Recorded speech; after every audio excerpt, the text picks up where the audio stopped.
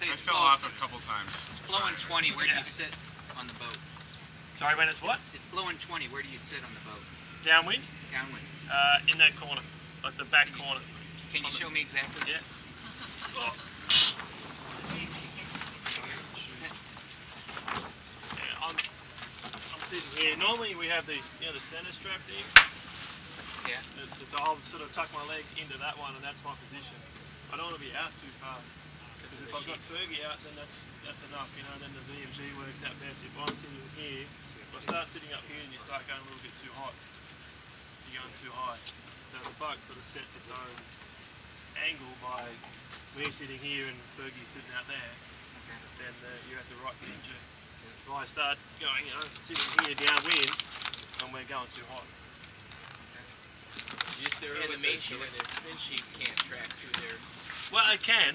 It's not so bad. We've had it a few times. If you have to go hot, then I'll sit out there and he'll just trim around me. But Trim around your back. And Fergie's weighing more than you, right? No, you're what? 4 kilos lighter or something? Yeah. So if you have a crew that's really light and a skipper that's quite large, Yeah, then you have to adjust it.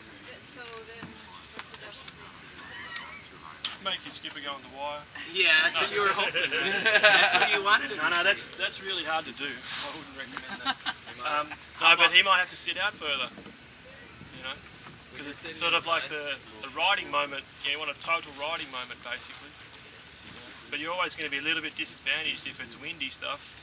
Because on the wire, like if you're pulling on the rig rather than sitting on the side, then you've got more leverage on how much you can pull the bow up. You know, you can put 100 kilos here, but it's not the same as, you know, 75 or something, you know, on the back. Does the skipper stay on the wire round in A and on the set? No, I see it a lot that people stay on the wire because we've gone so far, and then they just do a really shitty thing. There's a classic video. There's a really good one of the Worlds in Belgium on the, what day was it? The Wednesday. It was a windy day. If you go onto the Worlds 2009 website, there's a thing that says the windy day or something, and you see everyone come around the top mark. And I reckon the top 20 boats or 15 boats are all coming around, and everyone's getting off the wire before the next mark, before the bearaway mark. And then after that, you start seeing the rest of the fleet coming through, and they're like twin trapping, like full noise to the thing, and then they do the bearaway on the wire, and then they cartwheel, and you just lose a level of control at that point, and there's nothing to be gained. Like the boat's going to do 18 knots or whatever it's doing, when you're on the wire or not. You know, it's just this angle it doesn't matter. You know, it's better to be in control. As soon as you round the windward mark, you're off the wire. No, on the reach, then I'll stay on the wire. But before the bearaway, for sure, I'm coming off the wire. Can you go through the bearaway sequence on the helm? Yeah. Main sheet. If there's not an offset, Macca, if there's not an offset, I know you always have offsets. But if there's not an offset, would you still come in? Yeah. Yeah, because unless it's because all that's happening is that you sail the wrong way.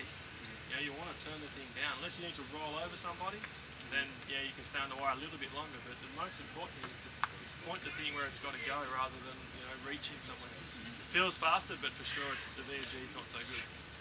So yeah. But normally I'll be say you're reaching, I'll be standing back here somewhere. I'll have the main sheet on the reach pretty much all the time. Yeah.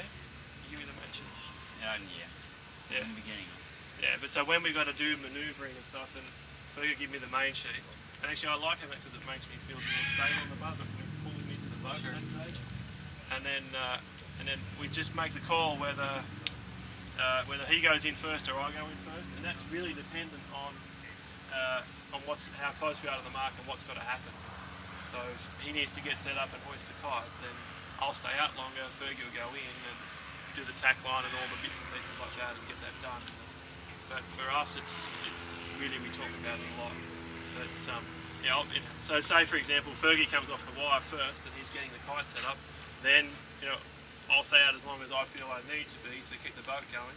But I really don't do the turn down on the wire. So I'll come off the wire.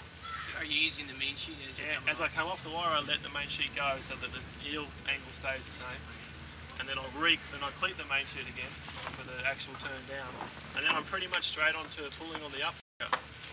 So as I'm starting to turn down, then that board unloads. and then I pop the upper, and then that's pretty much it. If it's nice, if it's not too windy, and I can sort of creep forward and stand over the windward board, I'll pull it up as well, and then I'll wait for him to hoist, which takes a while.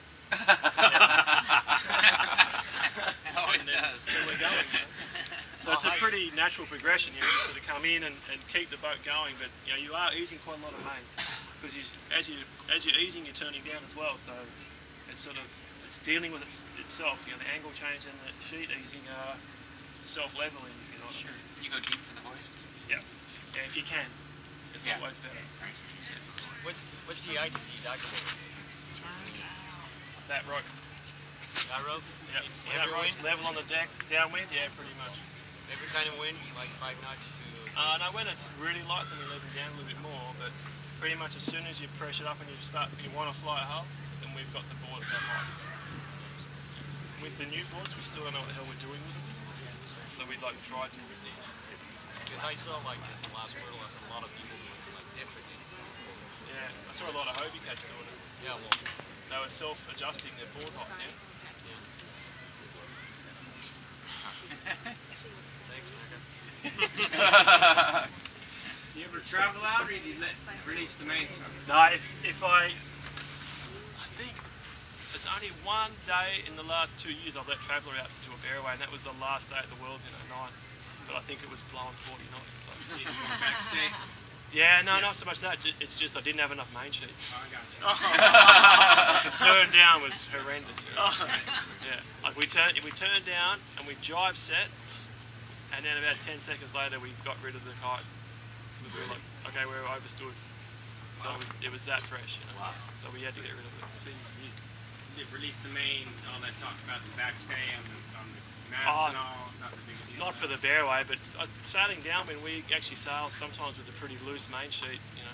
I think the Nacra mast is pretty stiff compared to, or pretty strong compared to the other boats out there. So we really haven't had any stress with breaking mast downwind. We sail sometimes, I'll ease the main. Like if the nose goes in, then I'll dump the main, and I don't have any concern about it. So that's kind of good. Rental, right? Yeah, there is that factor, yeah.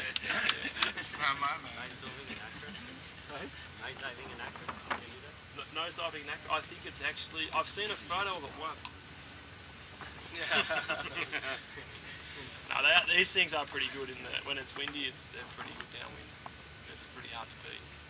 Yeah.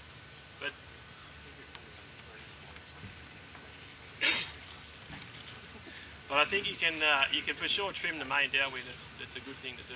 Even on the Capricorns and the Hobies and stuff. But don't throw sheet at it. But you don't have to have it as a backstay. It's not physically holding the mast up.